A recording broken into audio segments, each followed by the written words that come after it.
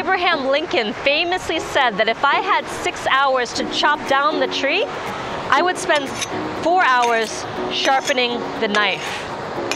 Here's the thing, when you take the time to get clarity on your direction, when you really tune in to a business that you're really here to build, a business that's going to feed your soul, everything becomes easier.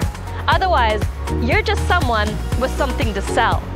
As a mentor for the past 6 years, I've seen that it's so easy to spend so much time and so much effort trying to build something. But if you're building it from your head, if you're not following your heart, it's a real struggle. So it's important to take the time to drop down and really listen in to what it is that you want, what you're here to do, what's going to be fulfilling. And if you're thinking, let me just make money now and then I'll be able to get on with my purpose someday, that purpose may never come. So one of the principles that I've learned, that's one of the things that has helped me be successful in business, is to slow down in order to speed up.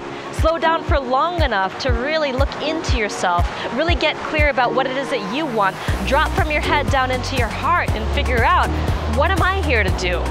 What is it that I really want? And operate from that place, because when you do, everything becomes so much easier.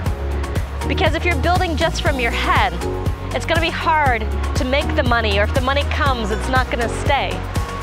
But when you align yourself with what you're really here to do, it becomes so much easier. So listen to Abraham Lincoln. He's got wisdom for you.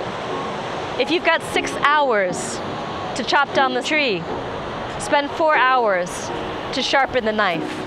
But it's a balance, because so many people are sitting waiting for lightning to strike from the sky and have that moment where they understand with crystal clarity everything they're supposed to do. And it doesn't work like that. It's more like following a trail of breadcrumbs than it is about waiting for lightning to strike. So you don't want to sit around for too long. You don't want to slow down so much that you stop. You want to slow down in service of speeding up. And that's my message for you here today. So what have you been procrastinating on? Or what have you been running around so frantically trying to achieve that you've forgotten to tune into your heart and get that clarity of what you really want and what you're really here to do?